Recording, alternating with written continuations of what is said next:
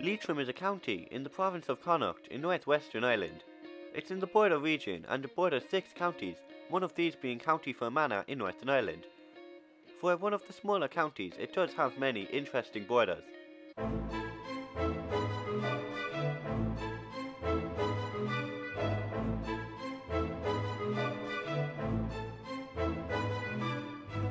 County Leitrim is the least populated of the counties of Ireland, being home to only 32,000 people. This is smaller than the populations of San Marino or Gibraltar. Leitrim's population has declined sharply from 155,000 in 1841 before the Great Famine. It's also today the least densely populated county, with only 20 people per square kilometre. The county town and largest urban area in County Leitrim is Shannon, which with a population of 4,000 doesn't make the list of the top 100 largest settlements in the Republic of Ireland. The only other county town to experience this is Lough in County Donegal. Shannon isn't even fully in County Leitrim. It's divided with Roscommon by the River Shannon. The town's train station is located in Roscommon, but don't worry, County Leitrim does have one train station further south at Drummond. Leitrim for the longest time didn't have any traffic lights and it got its first set in 2016.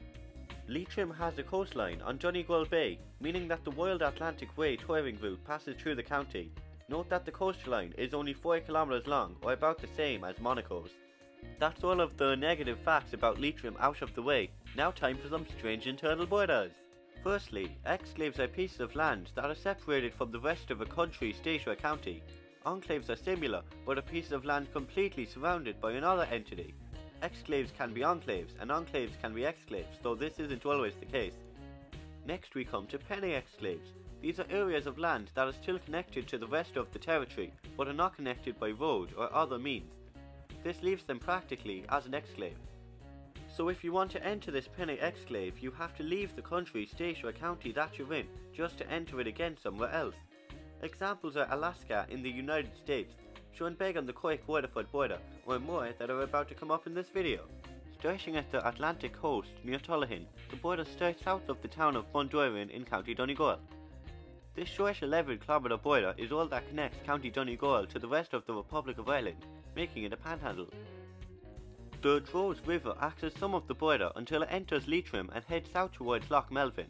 The lake is divided between Leitrim and Fermanagh by the international border, being one of the many lakes in Ireland to do so.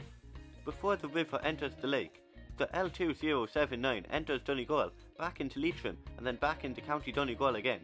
This creates a Pene-Exclave on the north side of the Droz River. The tri-point with Fermanagh and Cavan is found at Lough Macneen Upper, and a small divided settlement is found at Donegal on the River Shannon, which is just a few kilometres north of Lough Allen. Keep Donegal and the River Shannon in mind for later. Leitrim goes on to border Longford, where some small panhandles are found near the tri-point of Leitrim, Longford and Roscommon. A divided village is also found just north of here at Roscommon. The River Shannon continues as the border through Shannon, which as mentioned is divided with Roscommon. It continues past Leitrim village and into Lough Allen near Drumshanbo.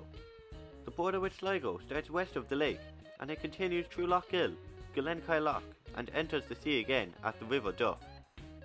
You may have noticed that Leitrim's borders passes just north of Lough Allen at Donegal and through Lough Allen at the south. This leaves a small 3-kilometre length of land that connects both halves of County Leitrim. As I also mentioned, Donegal is on the River Shannon, which enters the lake after flowing through the village. The first bridge across the river is on the Cavan-Leitrim border at Donegal, so if you want to drive from one side of the Shannon to the other, you'll have to leave County Leitrim just to enter it again. Since some of Lough Allen is owned by Roscommon, this leaves no link fully connecting Leitrim on both sides of the river and lake. Therefore, County Leitrim is divided in two, with half of its area being a Pene-Exclave. I hope that you found this video interesting and, like Leitrim's population, continue social distancing as well as washing your hands. If you've any ideas for future videos, put them in the comment section below. Thank you so much for watching this video. Follow me on Twitter and subscribe for more on Ireland, Europe and the world.